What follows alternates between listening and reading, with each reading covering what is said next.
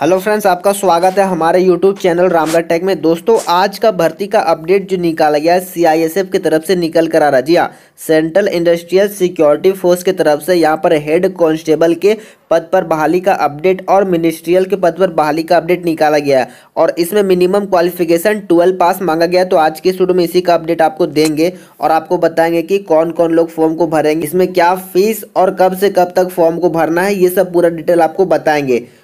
तो अगर फॉर्म को भरना चाहते हैं तो इस वीडियो को पूरा देखिएगा, पूरा अपडेट यहाँ पर आपको मिलने वाला है। तो चलिए क्या खबर निकला पूरा डिटेल में देख लेते हैं। तो बिना टाइम गवाए वीडियो को शुरू करते हैं।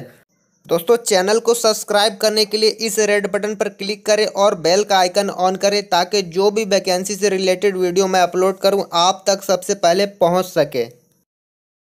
अब देखिए आपके सामने इसका एडवर्टाइजमेंट खुल चुका है। CISF एलडीसीई head constable online form 2019। जी हाँ, सेंट्रल इंडस्ट्रियल सिक्योरिटी फोर्स की तरफ से यहाँ पर भर्ती का अपडेट निकाला गया जिसमें पोस्ट का नाम हेड कांस्टेबल मिनिस्ट्रियल के पद पर यहाँ पर बहाली का अपडेट निकाला गया। सबसे पहले आपको इम्पोर्टेंट डेट बता देते हैं। देखिए स्टार्टिंग डेट जो यहाँ पर निकल कर आता है 21 जनवरी 2019। जी हाँ, 21 जनवरी 2019 से इसका ऑनलाइन स्टार्ट किया जाएगा और इसका लास्ट डेट यहाँ पर जो निकल कर आता है 20 फरवरी 2019 शाम 5 बजे तक आप इसका आवेदन कर सकेंगे। इसका जो फ़ी पेमेंट का डेट बताया गया 20 फरवरी 2019 तक आप इसका फ़ी पेमेंट कर सकते हैं और 22 फरवरी तक आप चालान के माध्यम से इसका पेमेंट जमा कर सकते हैं। एडमिट कार्ड और एग्ज़ाम का डेट अभी क्लियर नहीं किया गया है। इसके बाद देखिए एप्लीकेशन फ़ीस की बात कर ले तो यहाँ पर देखिए एप्लीकेशन फीस जनरल को 100 रुपये लगेगा और ओबीसी को भी 100 रुपये लगेगा।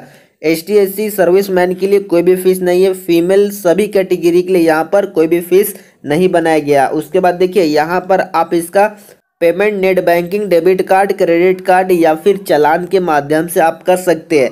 जॉब लोकेशन की बात कर ले तो ऑल ओवर इंडिया सारे स्टेट के लोग फॉर्म अप्लाई करेंगे और सभी स्टेट में आपको कहीं भी जॉब मिल सकता है। एज लिमिट की बात कर ले तो यहाँ पर देखिए 20 फरवरी 2019 के अनुसार 18 साल मिनिमम, 25 साल मैक्सिमम बताया गया। और अगर आप एसटी एससी में आते हैं तो 5 साल का छूट मिलेगा। ओबीसी में अगर आप आते हैं तो 3 साल का इसमें छूट दे दिया जाता है। उसके बाद देखिए टोटल पोस्ट की बात कर ले तो 429 यहाँ पर निकल कर आता है। तो 429 यहाँ पर बनाया गया। पोस्ट का नाम जैसा कि मैं आपको बताया हूँ हेड कांस्टेबल के पद पर बहाली का अपडेट निकाला गया जिसमें आप देख सकते हैं 328 हेड कांस्टेबल मेल को दिया गया, जिसमें देखिए जनरल को 167 है, उसके अलावा ओबीसी को 88 है, एससी को 49 है, एसटी को 24 है। तो कैटेगरी वाइज बांटा गया।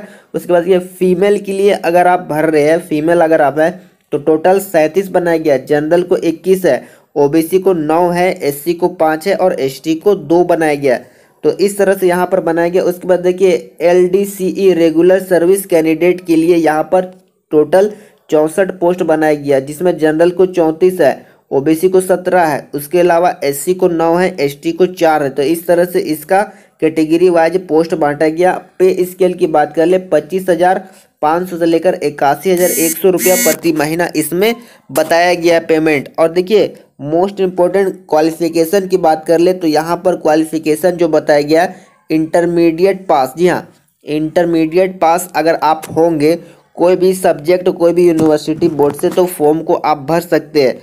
उसके बाद देखिए फिजिकल हाइट की बात कर ले तो यहाँ पर देखिए फिजिकल हाइट क्या बनाया गया। जनरल ओबीसी अगर आप आते हैं तो 165 सेंटीमीटर आपका होना चाहिए। जी हाँ, 165 सेंटीमीटर मेल के लिए होना चाहिए। फीमेल के लिए देखिए 155 सेंटीमीटर बनाया गया। एसटी के लिए देखिए यहाँ पर 162.5 सेंटीमीटर मेल के लिए बनाया गया है और फीमेल के लिए 150 सेंटीमीटर बनाया गया। अब देखिए चेस्ट की बात कर ले तो यहाँ पर देखिए चेस्ट जनरल ओबीसी के लिए यहाँ पर 77 से लेकर 82, एससी को भी यही बताया गया। जी हाँ, देखिए ओबीसी जनरल और एससी को 77 से 82 सेंटीमीटर होना चाहिए।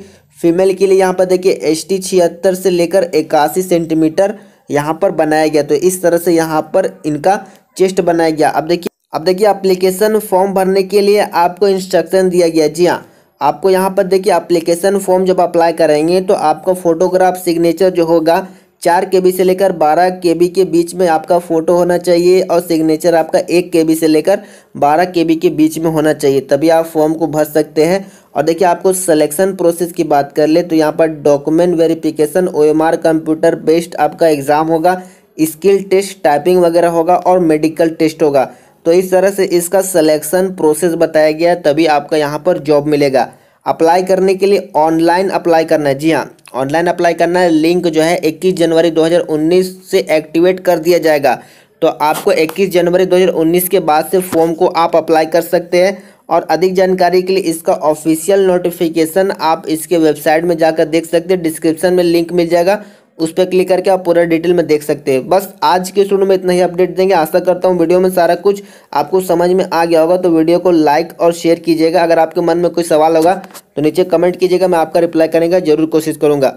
तो आज के लिए इतना ही अपडेट दूंगा, कल फिर मिलूंगा एक नए वीडियो के साथ। तब तक के लिए ध्यान रखिएगा अपना। नमस्कार।